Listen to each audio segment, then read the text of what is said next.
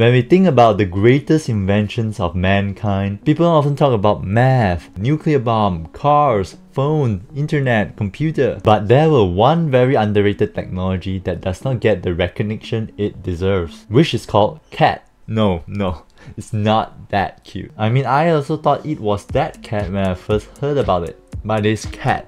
CAD, short for Computer Aided Design. Without CAD, it is almost impossible to design all these complex yet efficient infrastructure and products of today's world. CAD used to only be for engineering applications, but nowadays with the rise of 3D printing, everyone can learn to do CAD and make their own custom product. So I'll be taking on the challenge to learn CAD from absolutely zero, and let's see how far we can get in 30 days. And I invite you to follow along my journey as I document my progress and show you the sample projects I made to improve my CAD skills so that I can design my final project. First, I need to set a goal. Very important, we need to work towards a goal that is reasonable and not too complicated, because I don't just want to create a simple rectangular box for my final project. It needs to be aligned with my interests and passions. So I asked my friendly neighborhood AI chatbot ChatGPT to suggest some simple for beginners yet interesting ideas that I can do in 30 days. And I really like the idea of Pokeball. Besides that, there are as usual many CAD softwares that I can use in the market. There are free ones like Tinkercad, FreeCAD, Shape3D, and Fusion 360. And then there are more premium industrial level softwares like SolidWorks, which cost almost $10,000 for a license. After thinking about it, I decided to use SolidWorks. Okay, hear me out. I am not rich and I didn't pay 10 grand for a license. First of all, I got it for free because my uni has a student license and we can all use it for free. Secondly, most of the CAD softwares are almost the same. If you learn the most advanced software available, then you can easily learn other softwares as well. Day one, like always, we start with simple shapes and work our way up. This is also the time where I get familiar with the software and learn the concept of creating 3D shapes in CAD.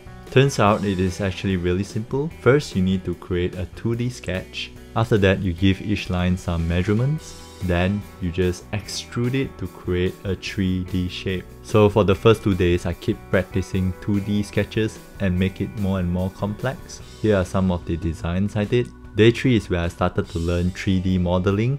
This is the part where it gets really interesting and it gets quite tricky to learn as well. This is an example that I need to model in CAD. It looks quite complicated, right? So I need to learn how to dissect each part of the 3D model so that I can create simple shapes from it. I also need to plan which surface I want to create first. That way I do not need to create too complicated of a surface. But one tip I have is that you can customize everything from your keyboard shortcuts to your key presses. So it is good to get used with all the shortcuts and customize it by yourself and keep practicing, since you can increase the efficiency when creating all your 3D designs. Day 8, I learned about assembly. This is the heart and soul of CAD softwares. It is used to take your different 3D models and combine it together and form a bigger, more complex part. You can visualize and simulate your physical product before actually creating the physical product to see whether it has any errors, whether it fits right. We mainly use a feature called Mate to join two surfaces together. It is really fun. You can create some sort of animations, you can move to simulate how it might work in real life. Oh, by the way, I'm following a free online course from YouTube to learn SolidWorks. To be honest, it is actually very hard to find good SolidWorks course from YouTube, most likely due to its hefty price tag.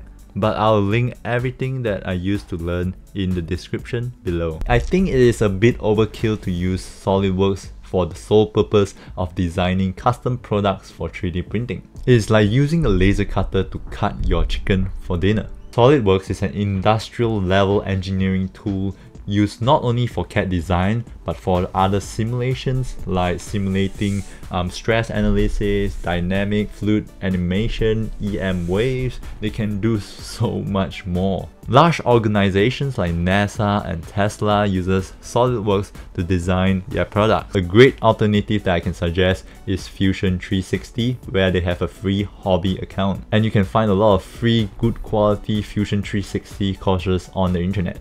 After that, I learned a bit about surface modeling in SolidWorks. So surface modeling is basically how you do curves in CAD software. It is definitely more advanced to get the curves that you want. Day 15 is the time to design my final project, which is the Pokeball. To be honest, I don't think I'm ready enough since there are so many tools to learn, but I just need to get started with a project so that I can learn along the way. I started brainstorming about the features that is needed for the Pokeball, such as the button, the hinges, the spring, and the latch. If you have no idea how to design something, you can just search for reference on Google because someone will have already designed it before. You just need to copy and change the dimension.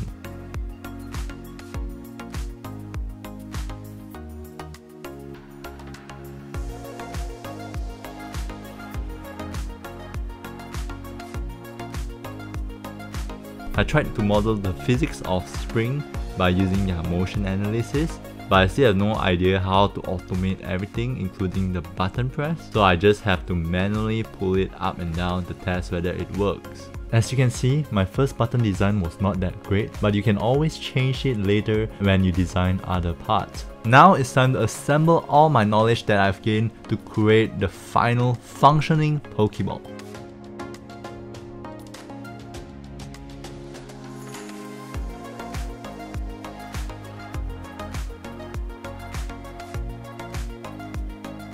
Initially, I just want to use magnets to open and close, but I said, hey, we have already been doing it, why not just do the more difficult one, which is the latch. The latch is going to be based on the hook of the button.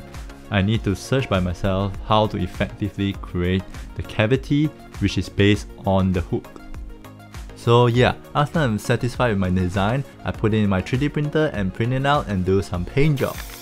And this is the result. Personally, I'm really satisfied with the outcome, even though there's definitely improvements to be made. For example, it's a bit harder to close with the latch on. So what do you think? Do you think I did well? Let me know in the comments below. Make sure to subscribe to this YouTube channel, follow my Instagram, and tag me if you actually follow along with the journey of CAD design. I want to see your progress. Thank you very much for watching. I'll see you in the next video. Budget Zero, peace out. Pooh.